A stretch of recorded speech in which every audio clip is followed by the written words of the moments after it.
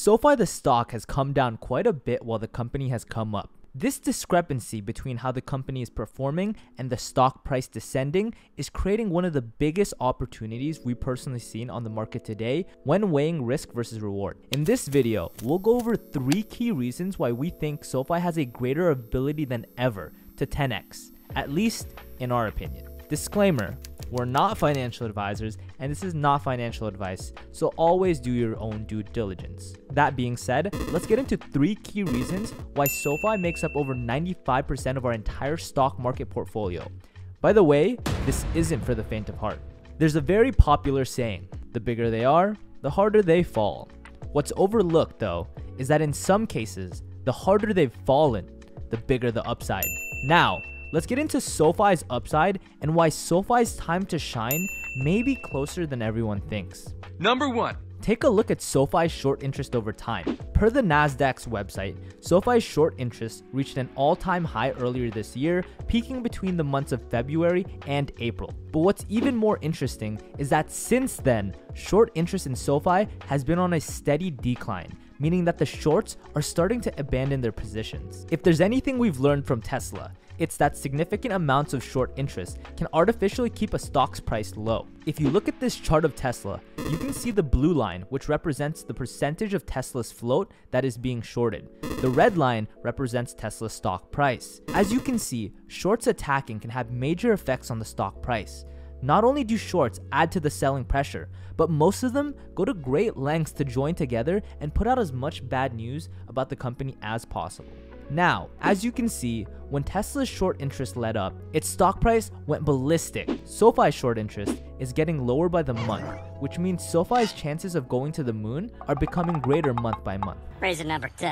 The student loan refinancing business should come back with a vengeance. The federal student loan moratorium is coming to an end later this year, assuming they don't extend it. When this happens, one of SoFi's most profitable and biggest businesses will come back online. Ladies and gents, do not forget that SoFi has been absolutely smashing records without this business. I can only imagine what future earnings and growth will look like when they get this baby back online. Since federal student loan payments are on pause, people have no reason to refinance, aka go to SoFi and refinance their student loans with them. Once payments resume, people will start feeling the weight and financial burden of those payments immediately and go to companies like SoFi in order to refinance. Number 3. Don't mine for gold.